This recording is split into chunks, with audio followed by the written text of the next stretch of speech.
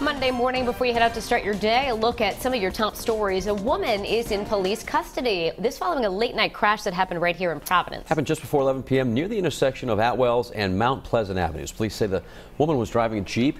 She hit a man with the rear of the vehicle, also hit a parked car that belongs to the victim. She underwent a field sobriety test, taken into custody. The victim in stable condition at the hospital.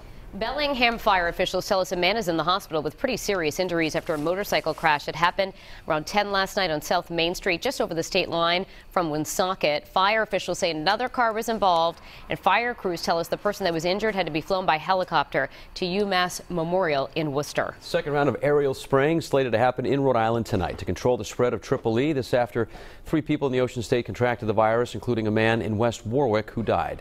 Spraying will take place in the West Bay and southern part of the state.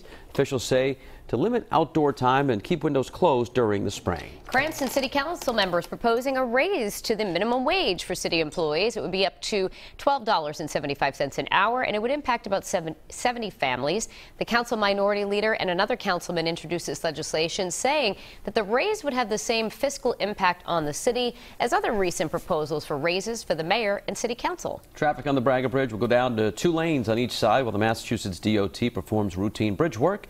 They'll be inspecting and cleaning drainage structures.